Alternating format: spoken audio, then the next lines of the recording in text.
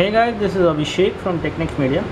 Today we are going to tell you how you can check for latest Android version update on your LG Optimus 4X HT. So this phone is running Android Ice Cream Sandwich 4.0.3. This will be updated to Jellybean very soon.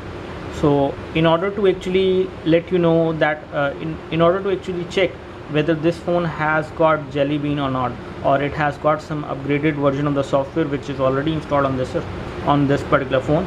So for that we will tell you how you need to actually check it, how you can check it. For this you will need to go to apps.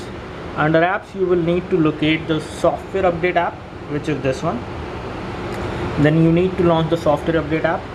Once you are in the software update app, it will give all these options, and then you need to tap on continue update, and then it will tell you whether a new software update is available for this device or not.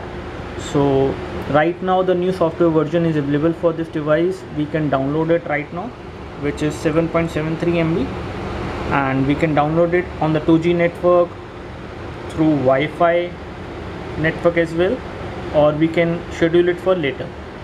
So this is how you can actually check for Jellybean or the overall software update on your LG Optimus 4X HT. That's all from us. Thanks for watching this video. I hope you like this video.